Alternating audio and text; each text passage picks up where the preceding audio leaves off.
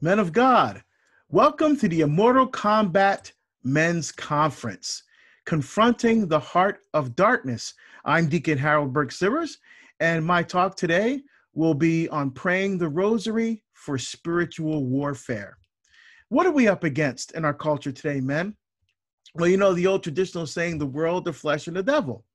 St. Paul says regarding the world in Romans chapter 8, verses 5 and 6, for those who live according to the flesh, and what he means there is according to the ways and the thinking of the world, focus their minds on the things of the world, which makes sense. If you're thinking worldly, you're going to act worldly.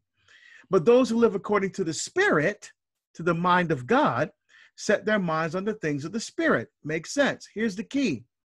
To set the mind on the flesh, on the things of the world, is death. And death here means to cut yourself off from God's life. To cut yourself off from the life of God is death. But to set the mind on the things of the Spirit, on the things of God, are life and peace. And that's what we're going to be focusing on today through praying the Rosary. What about the flesh? In Ephesians chapter 2, verse 3, Paul says, among these, we all once lived in the passions of our flesh. Among these means among the people in the community. We all lived like they did, just with our passions, following our bodily desires and the desires of our minds. And so we were by nature children of wrath, like the rest of mankind. But then he goes on to say, but we have put on the mind of Christ. So the flesh with all its desires, all its appetites, money, power, sex, drugs, all those things that are luring us away from having that deep relationship that Christ calls us to, that he invites us to share in his very life. And finally, the devil. 1 Peter chapter 5, verses 8 and 9 is very clear. Peter says, be sober, be watchful. Your adversary, the devil, prowls like a lion, like a roaring lion, seeking someone to devour. Resist him, firm in your faith, knowing that the same experience of suffering is required of your brotherhood throughout the world. So we cannot get through this life without suffering. And so the devil's going to try to take that suffering, which is unavoidable, and turn it into an opportunity for despair. He's going to take our longings and our yearnings and redirect them to things that are not focused on getting to our ultimate end, our ultimate goal, which is life forever with God in heaven. So the world, the flesh, and the devil. And so with regard to these things and to spiritual warfare, way back in 1976, St. John Paul II, before he was even Pope, he was Karol Wojtyła back then, visited the United States, and he made in a now famous speech in Philadelphia, he said, we are now standing in the face of the greatest historical confrontation humanity has ever experienced. And he says he doesn't think that the church realizes how serious this confrontation is. He said, this confrontation lies within the plans of God's divine providence. He said, we are now facing the church and the anti-church, the gospel and the anti-gospel, the Christ and the antichrist. Way back in 1976. Now, all these years later, we find ourselves in the midst of a culture that acts as if God were dead, where the allurements and the temptation of sin and the atrocities of abortion and euthanasia, the plagues of pornography, human trafficking, and the so-called redefinition of marriage are slowly killing the life of God within us. Yet, the reality is that we live in a world of eclipse, right? If you think of an eclipse of the sun, a world consumed by a darkness of sin and death. And we need God's light in this world now more than ever. One of the greatest weapons in that arsenal in the battle against the seed of Satan is total consecration to the Blessed Virgin Mary. You know, at Fatima, our Blessed Mother exhorts us, sacrifice yourselves for sinners, to say many times, especially when you make some sacrifice. Oh, Jesus, it is for love of you, for the conversion of sinners, for the reparation of the sins committed against my immaculate heart. Our Blessed Mother is a beacon of hope that pierces the dense fog of the anxiety and the trepidation and the anger and the frustration and the fear. That she's the path that lights us on our way to our ultimate goal, which is life with her Son, deep, enriching faith in our Lord and Savior Jesus Christ. All that remains is our choice either to accept God's invitation to love and to life and to intimacy and communion so that his love can be effective and fruitful in our lives, or we can cower in the darkness and evade the light of his love. So the triumph of God's love through Mary's Immaculate Heart not only frees us from sin, but also frees us for participation in the work of insisting Christ in his work of building the kingdom of heaven here on earth, becoming the light of the world in the darkness. So to evangelize means to bear witness in a convincing manner to the victory of God's love over the power of evil in ourselves and in the world. This means that we have to stand up first and foremostly to defend our faith by the witness of our very lives. Now, there are some great saints that have used the rosary. You can see in the background, this is me speaking at an event in Australia, and I'm using this rosary. Rosary that you see in the background is the same rosary I'm holding in my hand right now. In fact, this is the same rosary that's on the cover of my book, Behold the Man.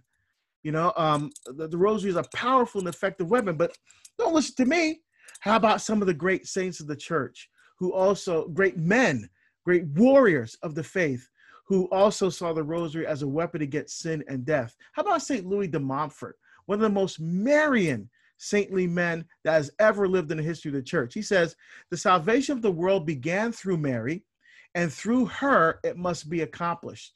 In the second coming of Jesus Christ, Mary must be known and openly revealed by the Holy Spirit so that Jesus may be known, loved, and served through her. He goes on to say, this is great.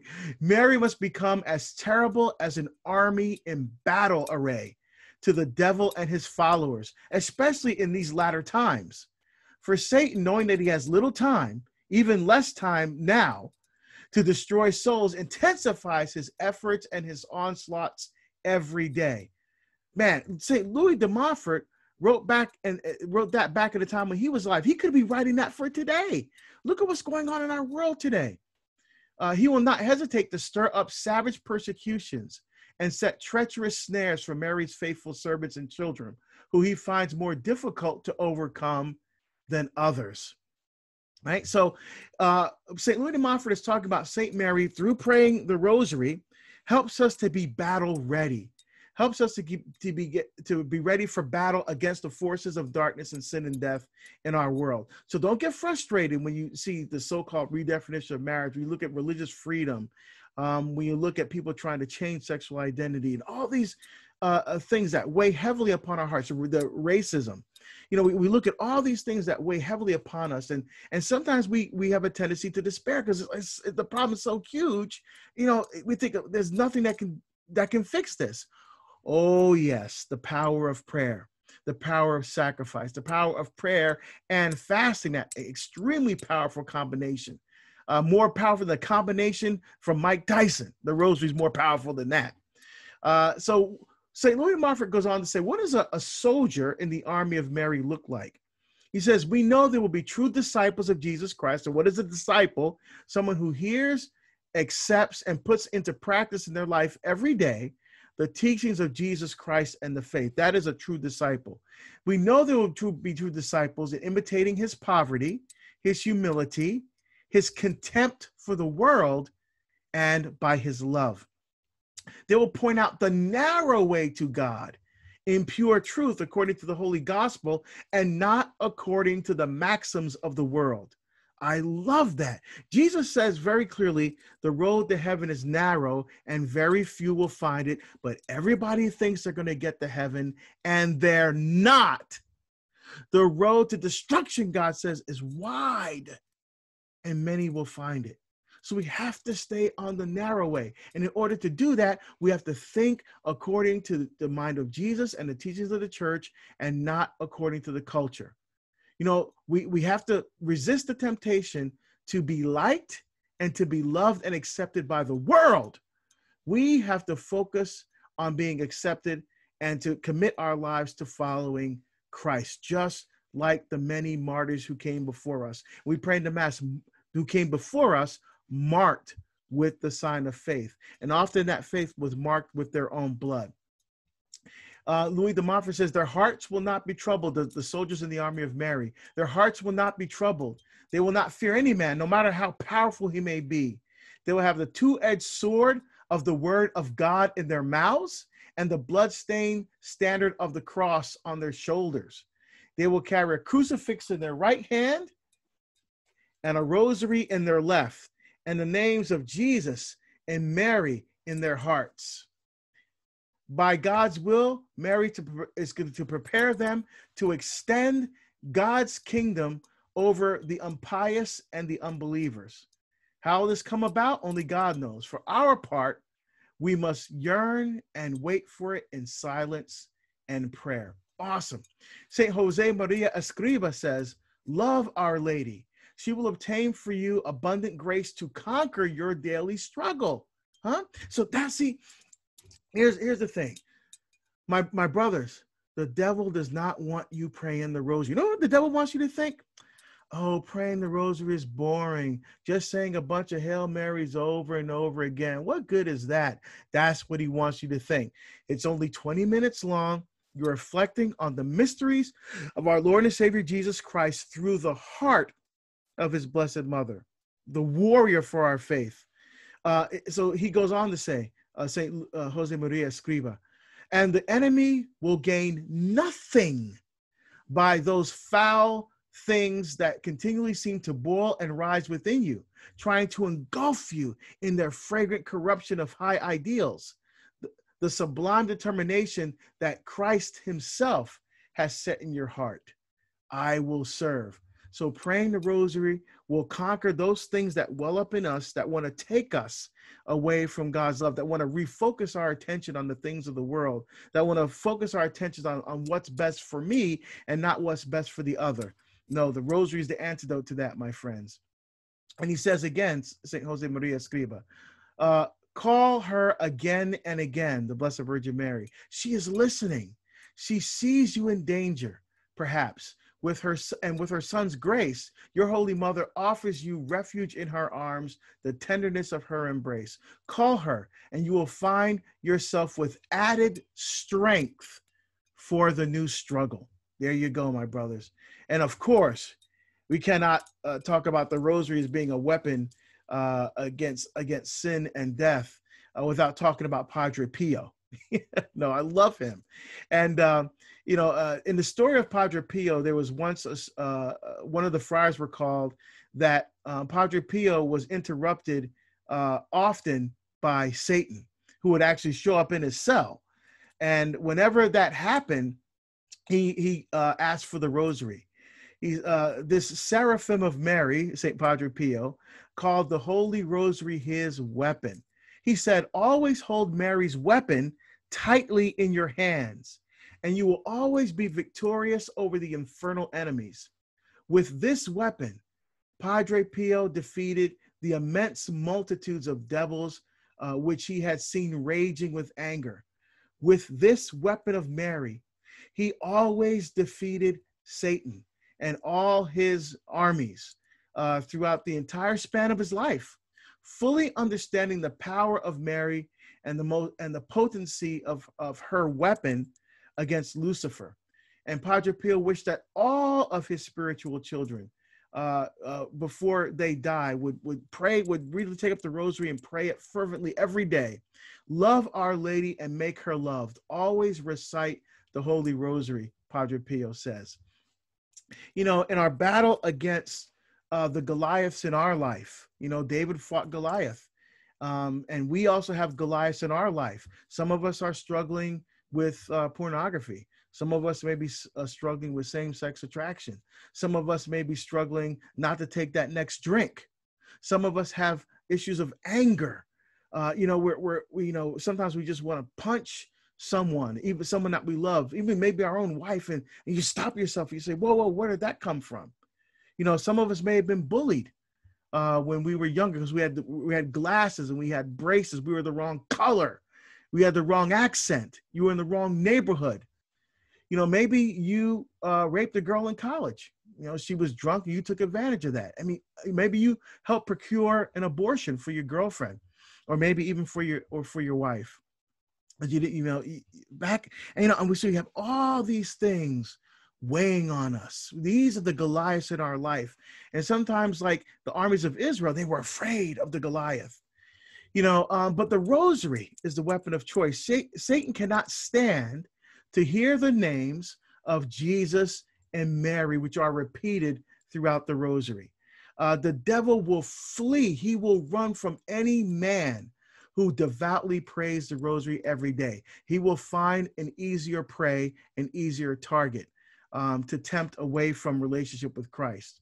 God the Father sends the Holy Spirit to meet us, to awaken and ignite the fire of faith within us, men.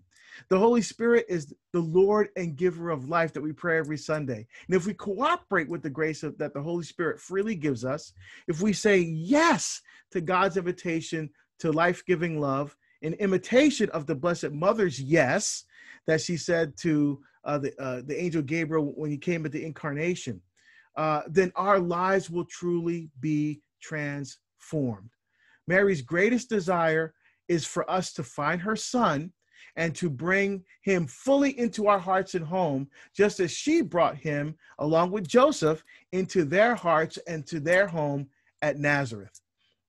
Now, it's funny, when David fights Goliath, you remember that David tried to put on Saul's armor and he threw it off because why? David realized you can't defeat the Goliaths in your life with the weapons of man. And so he grabs his, he has a staff in one hand, he has a sling and 5 smooth stones from the brook, and he put them in his shepherd's bag or wallet. So a sling and 5 smooth stones, huh? I think David defeated Goliath with a type of rosary. Now, a lot of people thought when David wanted to fight Goliath, it was a suicide mission because David has no chance of defeating such a colossal enemy. And then they made a mistake. The people who said it about David made a mistake. And we can't make that same mistake with the Goliaths in our life. Sometimes we think those Goliaths are so strong, so powerful, so overwhelming that we cannot defeat those Goliaths. We cannot defeat alcohol. We cannot defeat pornography. We cannot defeat drugs. We cannot defeat anger. We cannot defeat despair. We cannot defeat racism. We cannot defeat all the things that bring us down, whatever that may be for you, man of God, whatever your Goliath is. Don't make the mistake of thinking you cannot defeat that Goliath. David grabbed his weapon, his sling and 5 smooth stones, and Goliath threatens his life. And when you finally face your Goliath, he will turn on you. But I love this. Goliath says to David, am I a dog that you come to me with sticks? In other words, you think you can defeat me, the Goliath in your life, with your little weapons of God, your little rosary? And what does David say? I love David. He says, you come to me with sword and javelin and spear, but I come to you in the name of the Lord God of the armies of Israel, who you have defied. So David says, I'm gonna kill you, Goliath, so that all the earth may know that there is a God in Israel, and that all this assembly may know that is the Lord who saves, not by the sword, not by the spear, because the battle is the Lord's. And he will give you into my hand. He will give you into my hand. So trust in the power of praying the rosary faithfully every day, 20 minutes, reflecting on and connecting your own life with the mysteries that you pray, reflecting on the mysteries of Christ, passion, death, resurrection, and the salvific gifts that he gives to us, and through the Immaculate Heart of the Blessed Virgin Mary that we remember so beautifully in those incredible mysteries of the Rosary. So, men, there are going to be people in your life, possibly members of your own family, that will try to discourage you and deter you from taking your faith to the next level because they want you to stay comfortable right where you are. And if we are to take our faith life to the next level, men, we've got to get uncomfortable, because we live our spirituality from the cross of Jesus Christ. That's why Paul says, I preach Christ and Christ crucified. So you may even have convinced yourself that your vices and addictions that control and enslave you are too powerful. That is a lie, man. When we think that, so we think like that, Satan wins. Pray for a spirit of boldness. Pray at all times in the spirits, in the spirit, using the rosary. Be prepared to excise anything from your life that causes you to sin, because when you pray the rosary, it helps you for grace to work in your life, to cooperate better with the grace of the sacraments. Because we cooperate with the grace of the sacraments, we find the spiritual strength that will help us defeat the Goliaths in our life. And what opens the door to that, one of the great weapons that we can use in that regard, is the Most Holy Rosary, without doubt. Now, men, when St. Paul says in Ephesians chapter 6, he talks about the armor of God. And one of the things you have to do is gird our loins. And gird our loins means to pull your pants up, right? When you got ready to fight in battle, you didn't wear your pants down sagging. You pulled your pants up and you prepared for battle. And so we have to gird our loins to prepare for the battle against the forces of evil in this world today. Now, Satan will try to hand us the poison fruit of sin in the form of sexual temptation. Then we are to grab the sword and cut his arm off. When he tries to extend the poison fruit of sin toward us, we take the sword and we cut off his arm. When Satan tries to destroy our hearts by making pleasure the God of our life, right? Because pleasure is not a bad thing. Pleasure is a means to our ultimate end. It's one of the things that God gives at a very base level, at a very ephemeral level, that connects our minds and our hearts to God. But what Satan does, he takes pleasure out of its proper context of being a means to an end, and he holds it up in the culture. He says, pleasure is an end in itself. Pleasure is your God. And when we do that, we grab our rosaries, men, and we head to the Adoration Chapel. We head to the Adoration Chapel and we pray the rosary before our Lord and Savior Jesus Christ. Why adoration? Why that combination is so powerful, like prayer and fasting? I would say adoration and the rosary. Why? Isn't it always better to be in the presence of the person that you love when you're praying, when you're speaking to them, right? Isn't it always better if you're married to be with your wife rather than talk to her on the phone? Same thing. It's always better to be in the presence of the person that you love when you're talking to them. So we're in the presence of our Lord, body, blood, soul, divinity, and Eucharist, and we're praying the rosary. That is a powerful combination, like prayer and fasting. Let's not make excuses for not attending Mass every Sunday and every holy day. Let's pull that helmet of salvation tighter around our heads. Let's grab our Bible, grab our rosaries, grab our families, and head over to the church. We wake up every morning. Start your day by remembering that and thanking God for the gift of your life. Every morning I get up, first thing out of my mouth, literally before I hit the ground, Lord, thank you for allowing me to see the light of another day so that I may give honor, praise, and glory to your most holy name. Always have that in the forefront of your minds. When you begin to doubt, and as Peter says, the adversary, the devil, starts to prowl around like a roaring lion. For example, you go to a men's conference, and you feel that high at the end of the conference. Yes, I got this. Finally, I've got the tools to be able to gain control over my life. And then what happens? It lasts for about a month, 3 weeks or 4 weeks. Then all of a sudden, the things start to creep back into your life again. You start to fall back into the habits. You start to fall back into those patterns. You start to fall back into those ways of thinking that takes your life away from being focused on God. You stop going to your men's groups. You stop praying. I'll make it. I'll just pray twice tomorrow. And we fall. No. We have to make this the single most important priority in your life. Not your job, my brothers, not your job. Your relation with Christ is number one. You make that first and watch how the graces flow into all other aspects of your life. And I can't think of a quicker way of getting there, a better way of getting there, and at the same time, defeating the temptation for sin and defeating the power of the devil than the Most Holy Rosary, men. The Lord says to us, I love you, Lord, my strength, my rock, my fortress, my Savior. My God is the rock where I take refuge, my shield, my mighty help, my stronghold. Yes, that is the language of faith. That is the language of putting on the armor of God and fighting against the force of evil that are trying to destroy us and our families by going through us. They have to step over my dead body before they will get to my wife. The devil will get to my wife and kids. And that's our attitude, man, because we're warriors. We're warriors in the army of Mary.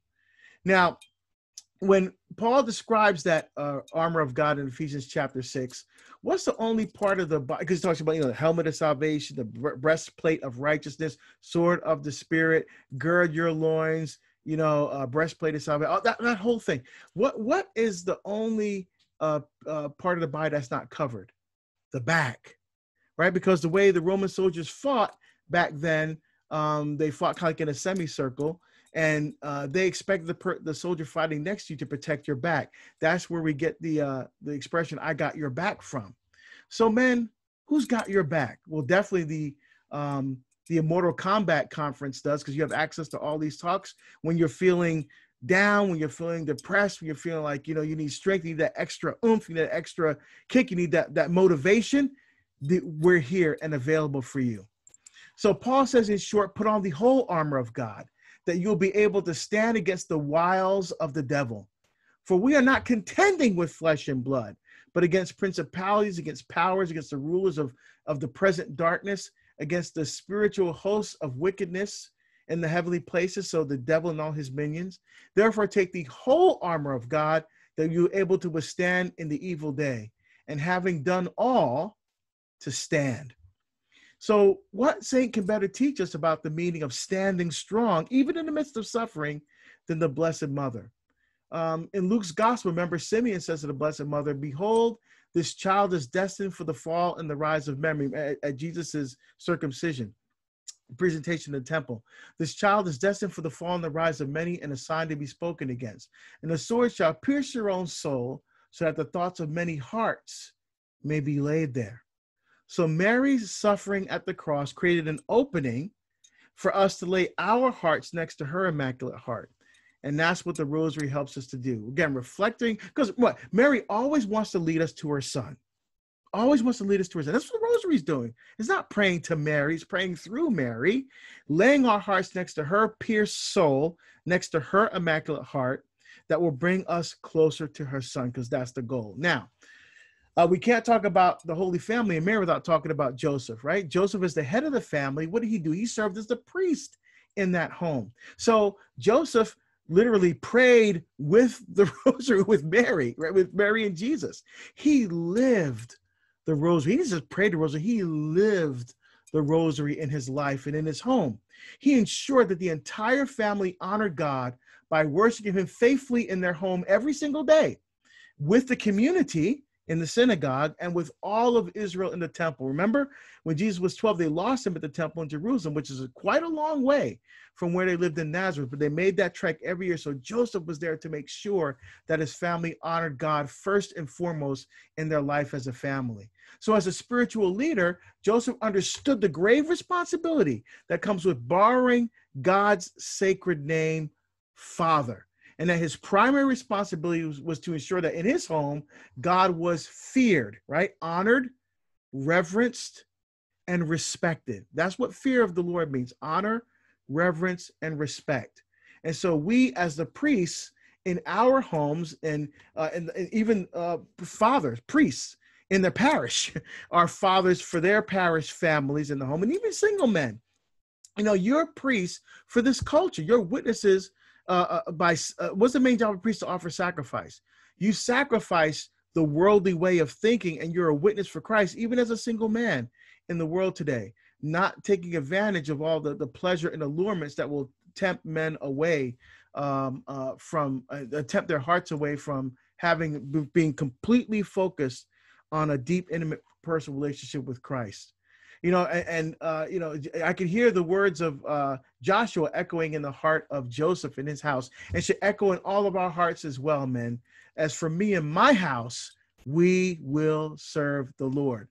And exercising his sacred responsibility as a husband and a father by his stewardship of love and his example of holiness, Joseph created an atmosphere of life-giving love in the home of the Holy Family. He listened to God with the ear of his heart. Remember, every time the angel came to him, he faithfully did what the Lord asked him to do. And through his intercession, we, as husbands and fathers today, we can carry that same spirit that Joseph did into our hearts, into our homes. And one of the best ways we can do that is to lead the family in praying the rosary. The family that prays together, it stays together, right? Father Patrick Payton. So in conclusion, men, I'd like to give you John 16:33.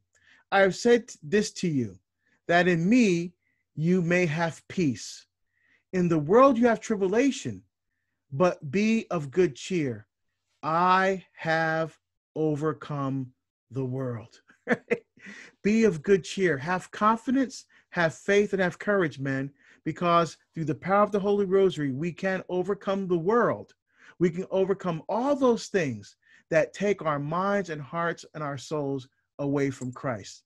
So pick up your weapon and use it every day to defeat the power of sin in your life. And know that I am praying with you and for you every day. God bless you, men.